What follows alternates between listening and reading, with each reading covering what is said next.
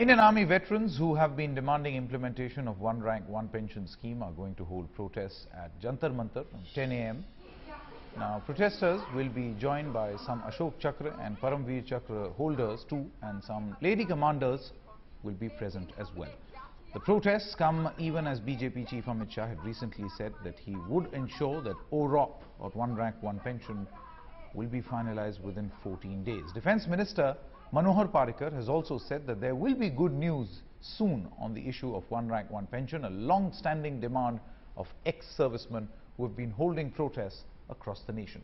The one rank, one pension scheme is a demand for a uniform pension to personnel retiring from the same rank with the same length of service, irrespective of their date of retirement.